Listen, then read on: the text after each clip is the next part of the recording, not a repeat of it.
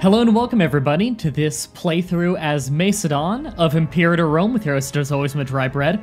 A little bit of context for people seeing this in the future. This is being recorded a few days, maybe about a week, before the game is coming out, and so I'm going to be a little bit tutorializing this quite a bit, just because it's such a new game for just about everyone. I've already had my hands on the game for about 10 hours or so I'm comfortable enough with the game that I generally know what's going on, although I don't know the depth of the strategies and the meta yet.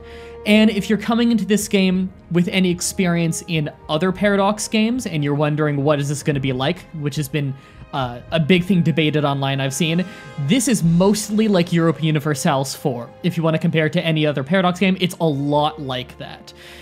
So I don't want to waste too much time though, so let's just jump right in. So we're going to start a new game.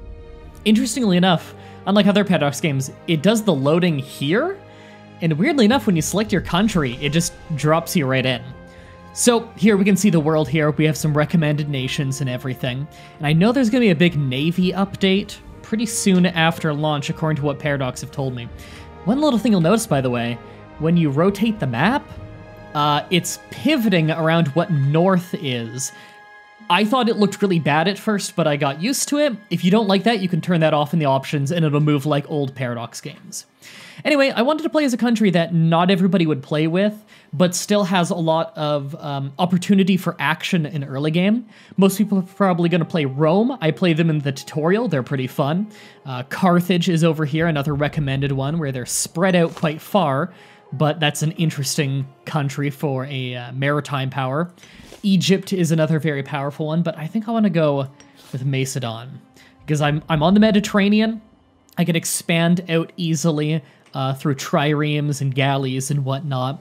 And I also have a lot of tribes to the north, as well as a lot of Greek city-states and whatnot to conquer in the south.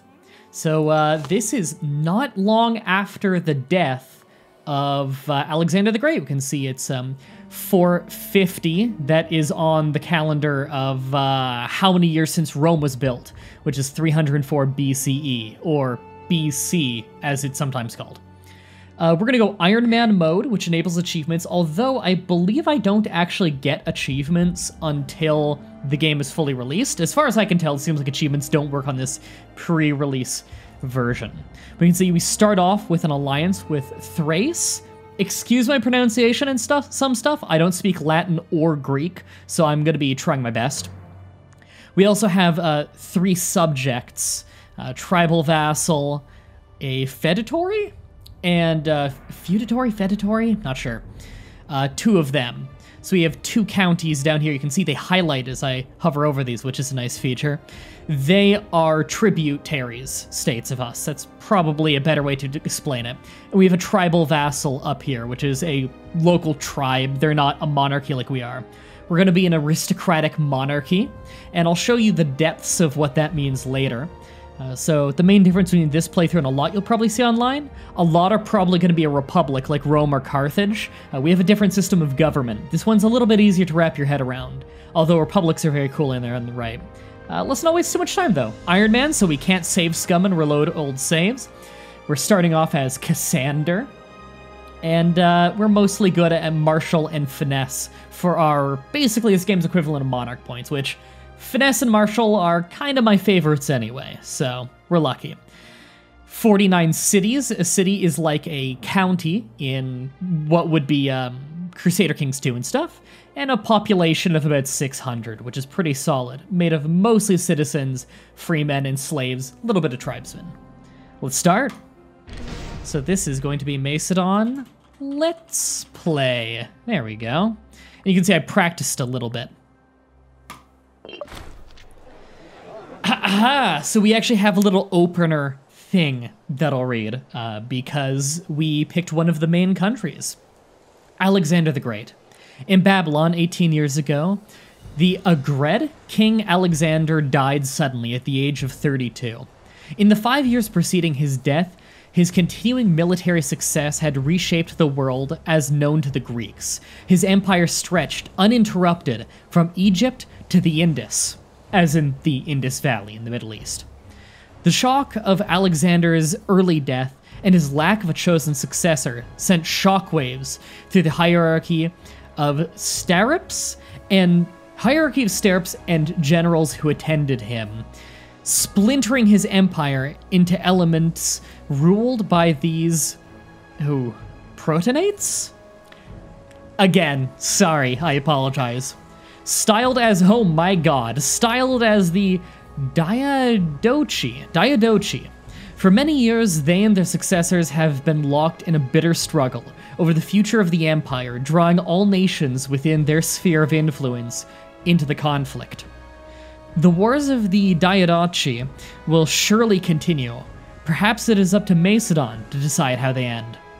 The die is cast. Right off the bat, you can see this looks very Europa Universalis 4. You'll notice that the map by default is kind of a hybrid between the terrible terrain map that the games always start on that you switch away from immediately, and the regular provincial map kind of thing where the countries are color-coded. I actually think this looks kind of nice. You can easily see the terrain, you can see where the mountains are and whatnot, which is very useful. This is called the terrain map mode. There's also simplified terrain map mode, which color codes things based on what they are. You can see this is farmland, this is forest, this is hills, mountains, blah, blah, blah. That's good for if you're at war. But there is still the political map mode, as there's always been, which is, it just very starkly colors everything by country. I'd love if you guys could tell me in the comments what you prefer, but between the terrain map mode, where you can still see the heavy colors on the borders to see the divisions of the countries, or the political map mode, where it's very starkly colored. It's very easy to tell where one country starts and the other ends. So we're this deep blue. This is Macedon, our country. You can see our flag up here, which I thought looked very good in the thumbnail I was working on earlier today. And I know this is a lot to look at right now, but I'm really excited to get into all of this. So, the first most important thing, we have our monarch points. I don't know if they're called monarch points in this game, but in EU4 you'd call these your monarch points. We have our military power, our civic power, our oratory power, and our religious power. These are kind of like your admin points, your diplo points, and your mill points in Europa Universalis 4, but you have 4 of these. Mill points, exactly what you think it is. It's mostly for going down your military tree. This is how you get specialized things based on what culture you are. And we are of we have the modernized phalanx here because we are of Greek tradition.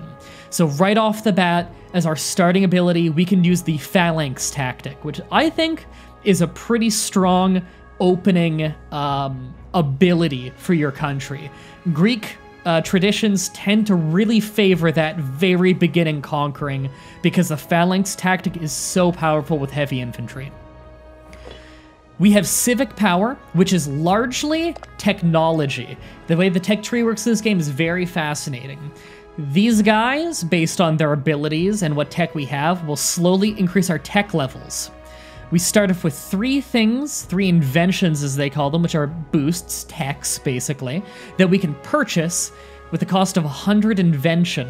100 invention cost, which is 100 civic power for each one of these. Civic power gives us trade routes, and also gives us technology. Tech, obviously very important, but every time they go up a tech level, we get 3 new ones, but the old ones are pushed back. We would need to go through the new ones to get to the old ones, which means if you leave it too long, some of those old good ones might get lost. So this game is all about really prioritizing. You might even want to slow your tech a little bit if there's a lot of good ones you need to catch up on. It's interesting. Oratory power, that is your diplo points for befriending other countries or making claims on other countries, as well as modifying your government and upgrading pops in your country, population, which is a little bit of a Victoria 2 mechanic, but I don't want to get too far into that just because I am not super familiar with Victoria 2. That's kind of my blind spot when it comes to Paradox Interactive games. And lastly, religious power. This is mostly for one thing you can do is sacrifice to the gods, which gives you stability. It works very, very much the same way as in Europa Universalis 4. You can go between -3 and +3 stability. The higher above 0 you are, the more tax you have, legitimacy, research. It's just tons and tons of bonuses, whereas you get tons and tons of debuffs if you're below 0. And this gets changed a lot by events.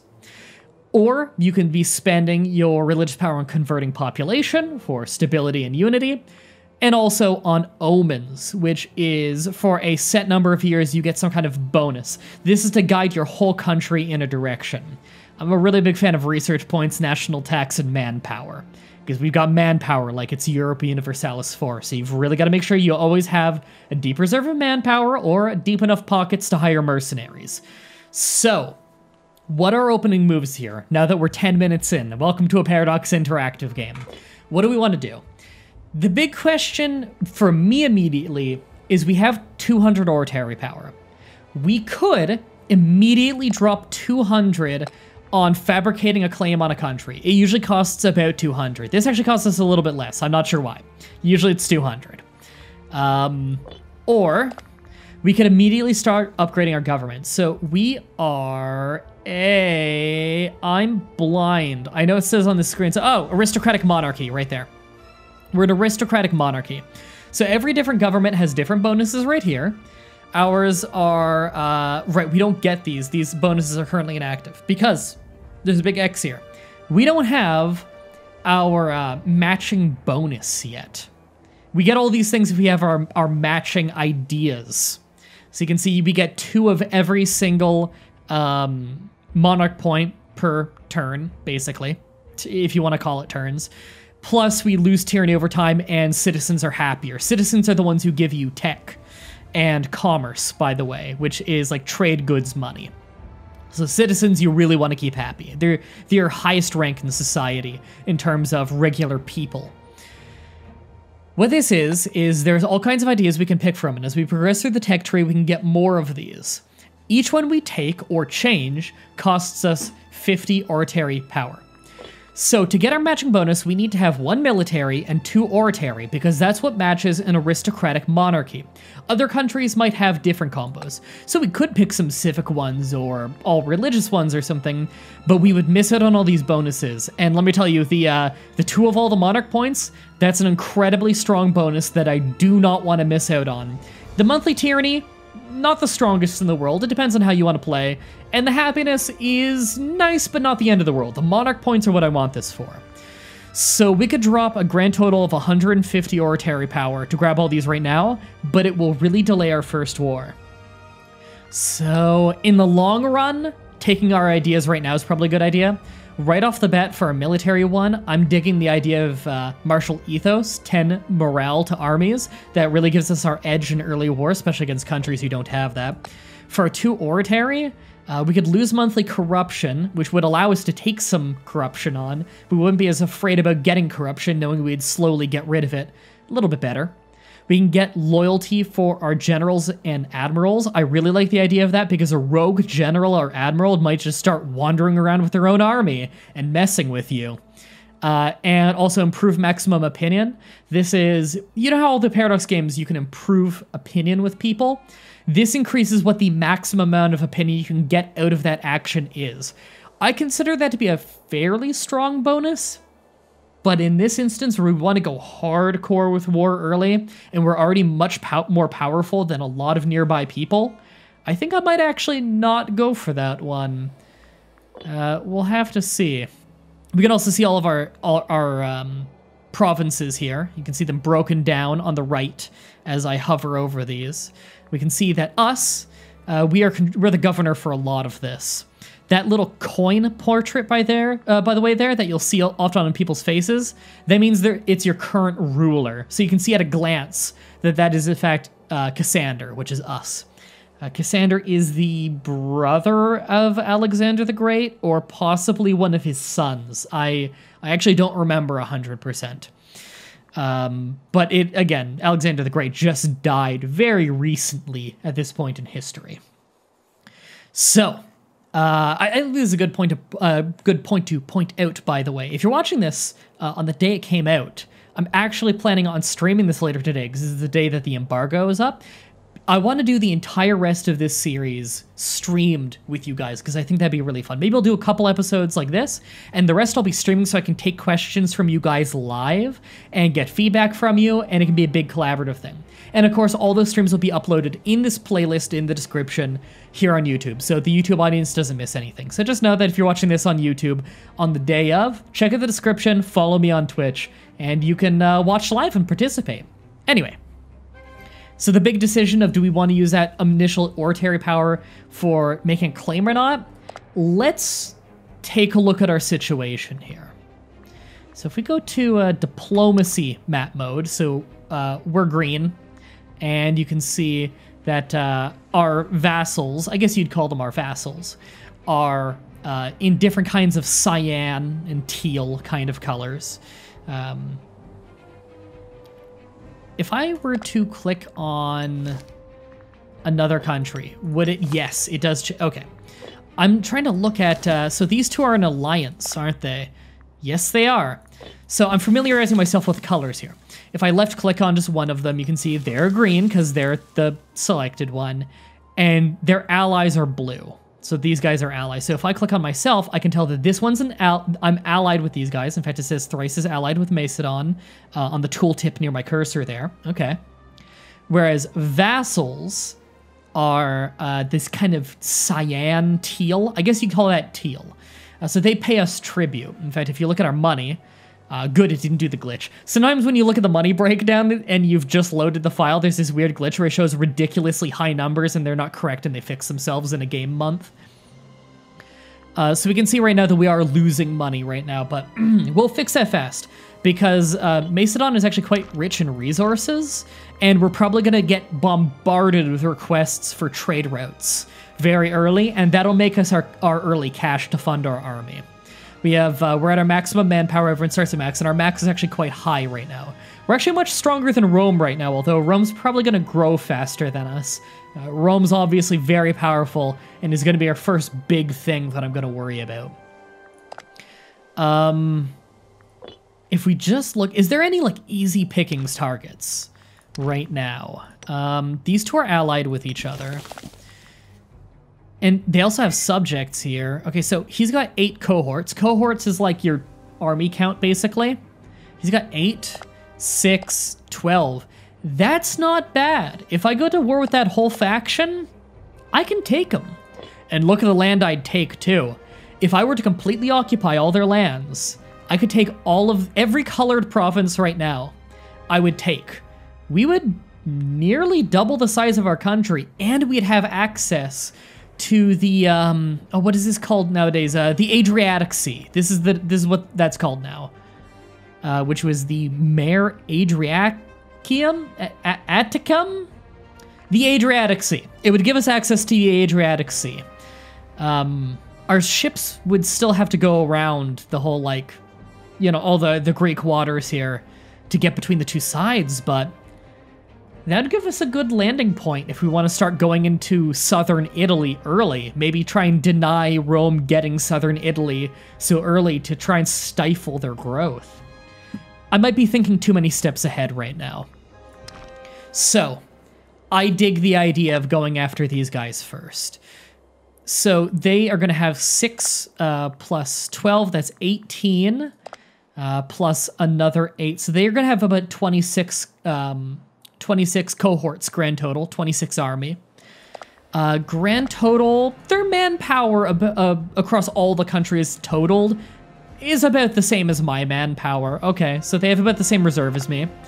I have 21 total, so I'm going to want a few more. However, I've got big allies. I mean, between my allies and my vassals, I massively outgun these guys. Okay, we're doing this. Immediate, I'm fabricating a claim. He only has 1 province. This whole country's 1 province with a population of 45. We now have a claim on the province of Illyria? Something like that. Okay. And we aren't allowed to declare war for about a month as our diplomat comes back. Also, you're not allowed to declare war in this game in general until November 1st. The first month of the game is war-free no matter what. Probably just so you don't totally cheese your neighbor in multiplayer. Because, of course, this game is also multiplayer. Okay, so we've done that. Our biggest priority with oratory power after this, though, is we gotta fix the government stuff right away. Our first idea we're gonna pick is definitely martial ethos to get that morale for our army, which should pop during this war, which will be nice. If we hit tab, we can get our outliner here, so we can see We have our first army here. Let's appoint a commander. The guy with the highest martial skill here is ourselves, Cassander. The nice thing about appointing yourself, you never need to worry about loyalty, because you can't be disloyal to yourself. Now keep in mind, this isn't quite CK2. You're not playing as the guy, you're playing as the country. So if this guy dies, we play as the new leader. You always play as whoever the leader of your country is. Anyway, we will pick ourselves for this. I'm fine with that. And you can see we have 7,000 archers, or 7 cohorts worth of archers, 7,000 heavy infantry, 7,000 light cavalry. So this is the first thing we want to be concerned with, is what is our action? By default, it's shock. So these are different tactics we can tell our guy to use. We can see the general effectiveness, 33% right there, because it would really power up the heavy infantry, heavy cavalry, and war elephants. But that's only a third of our army is heavy infantry. We don't have heavy cav, we don't have elephants. We can also see that we'd have a bonus against envelopment and Padma Voiha? That sounds Indian to me. We'd be bad against phalanx and bottlenecks to some degree. But I see one advantage over everything else here. Phalanx. This is our big advantage of being Greek right now. This is really good for light cav, for heavy infantry, light infantry, and war elephants, making a strong phalanx. That'd be awesome. Power up a lot of our troops. And it's good against shock, which is a very common early game tactic. So this would hard counter them. Whereas it's bad against envelop and triplex axes. Triplex axes, I believe, is one that you have to have through your culture. So envelop everyone can do. And envelop powers up camels, chariots. Okay, it only powers up different kinds of people who are mounted. So I'm not that worried. I will go phalanx then as my tactic there. I'm pretty happy with that. I'm also going to recruit a little bit to my army because I know that some money is going to roll in soon, so I'm not too concerned. So we're going to use this action to tell our people, hey, send the troops directly to this army. In fact, before we do that, let's split this army in half. I'm happy with that. So we're going to send him here. We can see the supply limit is 13. Our weight is 12, so we won't get attrition there. He'll start marching. This empty army, we need another general for them. Our next best by a large margin is this guy, Alexander. He looks like a family member, actually. He's a pretender to the throne. We have the same surname. Okay, he's 16 years old. Not the most talented guy in the world. But he's quite loyal to us and popular, so I've got no real qualms about that. He'll be a fine general. And he will also go phalanx. Both people going phalanx I'm happy with. He's going to march down here. So, our big concerns in this war, we don't know where their capitals are. And are these both one county? Yes. So if we occupy their capitals of both of these places, we'll crush them fast. What I'm going to do is I'm going to say recruit to army, and you're going to get a heavy infantry and a light cav. Both of them are going to just get those two. Heavy infantry, light cav. And whenever they're done training over here, they'll automatically walk to the army and combine with them. Okay, I'm digging this so far. I'm digging this. We might have a little bit of attrition, but we'll be okay. So we can have one more trade route in our capital. What's our capital already getting? You can see this pillar with the, what do you call them? The laurels around it, the golden laurels. You can just barely see that probably. That means it's the capital of the whole country, whereas a regular pillar is the capital of the county or the province. So what do we have in terms of resources here? What are we importing? We are importing grain from Egypt, from Western Delta. That's the Egyptian flag. I know it's minuscule. I even made the UI bigger for you guys in the options. Surplus grain. We have a surplus of 2 grain, which is awesome. Grain gives you the highest population growth, which I think is very important, especially in early game. So you can see all cities have the province of Macedon, which is Macedonia, province Macedonia in Macedonia, get local population growth. Plus having additional surplus gives more population growth, and the fact that it's also in the capital gives the entire country 10% more national manpower, which is incredibly huge for staying strong. We also have fish and we have livestock. That's all the food resources, so our growth in the capital province is very healthy, which I'm happy with. We have wood, so we can make triremes. We have olives to keep the slaves happy. I'm not sure why. Horses, so we can train heavy and light cav. That's important to me. Lots of wine makes the free men happy, and because it's the capital, army maintenance down a little bit. That's important. Glass commerce increase by a lot, and a little bit of religious tech investment up. So I'm actually really happy with the resources in the capital. These are resources that I think are fantastic, not a single bad resource. We can do one more trade route. This will cost us 25 civic power, which I'm okay with. I don't think I immediately need to get 2 inventions. We can see check marks next to things. These means that we could get trade routes easily. So strategic resources, we could do surplus wood. That would give us local tax up. But 3% local tax just in the capital county isn't actually worth much right now. Surplus and capital would make our triremes better, though. Actually, you know what? Let's give the trireme here our fleet. We'll give them... None of these guys are any good, so we'll just give them this guy because he's loyal at least. Is this tactically inflexible? I will not pick him then. We'll pick him, and we will preemptively tell our triremes to circle around and get ready to blockade ports. That's worth a lot of war score. Okay, and I don't feel the need to do like a naval landing or anything fancy like that. So what do we want to import in the capital here? We could do surplus livestock or fish to get even more local growth, but as you can see, the surplus isn't worth as much as it is for grain. We could get freeman happiness for that, or freeman promotion costs down for that because it's capital. I don't think I need either of those particularly right now. There's a lot of military stuff we could do here. Wild game, yeah. Hemp. Supply limit up for vegetables is very tempting. Supply limit is a very common issue. Every single county has a supply limit, mostly based on how urbanized the place is. The bigger the population and the more urbanized the place is, the more developed the place is, the higher the supply limit. Supply limit is how demanding of an army can stand there before there starts being manpower attrition. So basically people starving. I think I'm going to go with vegetables because we're going to be going into a little bit less developed land, and I'd like to minimize attrition. So this will increase supply limit by 10%. And if we can get a surplus here, that'd be even more, but it's just for the province, so. But would this be supply limit for everything, or supply just for... I think it's for everything, so we'll take it. We can get it from Egypt here, yeah.